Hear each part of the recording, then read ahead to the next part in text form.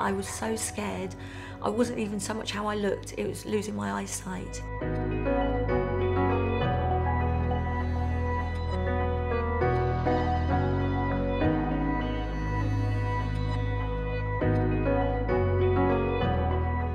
My friend said, look, why don't you go and get a bit of filler under your eyes? You look tired, Lizzie, you're not sleeping. And that's what I did, and it was probably one of the biggest regrets of my life. To think if I could have lost my eyesight, you know, nothing is more frightening. This is my work, I wouldn't be able to read, I wouldn't be able to work, I wouldn't be able to look after my family. So it was very, very frightening.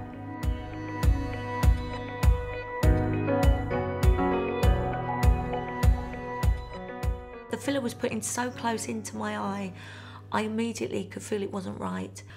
I got the problem fixed because a friend of mine had filler in her lip and it had gone really wrong, her lips had gone wrong, and this wonderful doctor had put it all right. And he said, you need to get in ASAP.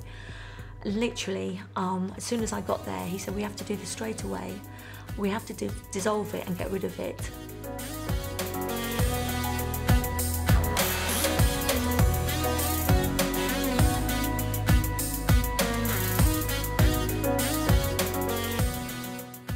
I thought, I've got to look good. I was obsessed with looking like nothing was wrong with me, and I wasn't, you know, I didn't want anyone to know how sad I was feeling inside.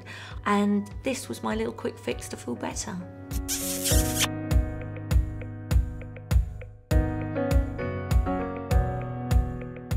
What made me stop was a phone call from my mum, because I did a big shoot that was in one of the celebrity magazines, and she said, Lizzie, you do not look like yourself, you look different, what have you done? And I looked and I thought, yeah, I do look different, and I actually stopped. I'm very blessed that I'm okay, but this is a warning to others, please don't do what I do.